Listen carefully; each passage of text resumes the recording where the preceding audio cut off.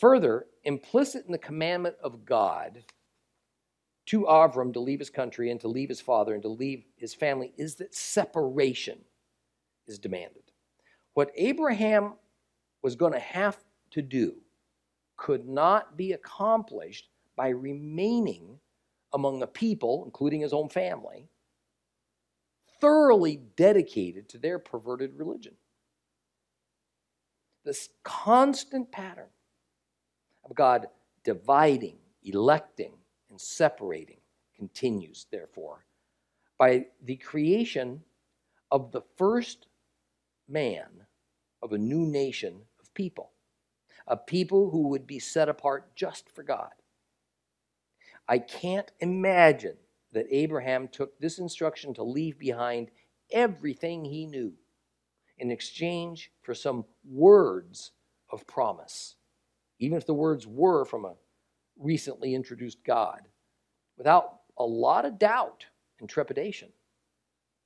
It is equally as unthinkable that he simply accepted everything God said and carried it all out in absolute purity. One can be divided and elected, as was Abraham, but that hardly means that all ingrained thoughts of the previous 75 years of life, all the traditional, the unquestioned ways of behavior and of worshiping gods that he had learned, simply fled from him. If it were that easy, and matter of fact, the forced separation of Abraham and those who would go with him from the old wouldn't have been needed. See, this concept of separation is central to Christ's teachings, although it's not usually recognized as such.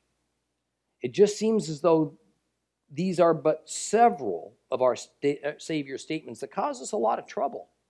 Here is the classic statement along those lines in Luke 14:26.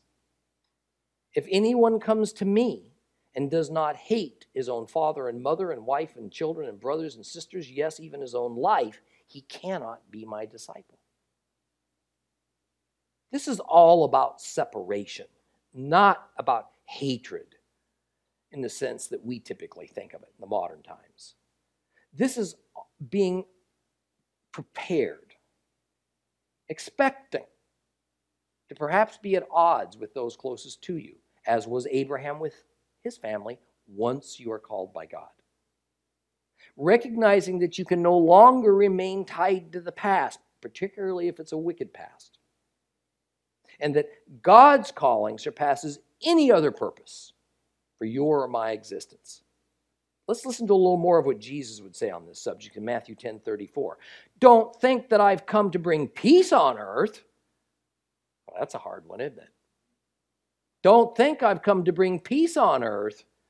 I didn't come to bring peace, but a sword. For I came to set a man against his father, daughter against her mother, a daughter-in-law against her mother-in-law, and a man's enemies will be the members of his household. That's tough.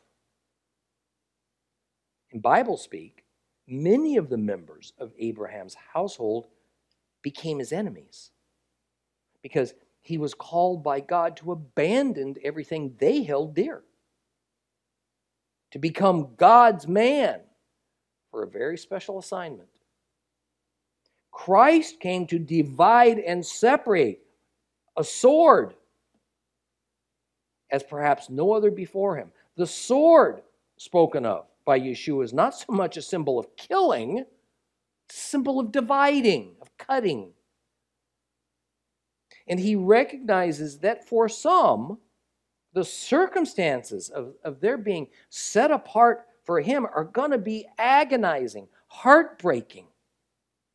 Therefore, he continues by saying in Matthew 19:29, for everyone who has left households or brothers or sisters or fathers or mothers or children or farms for my name's sake, they shall receive many times as much, and they shall inherit eternal life.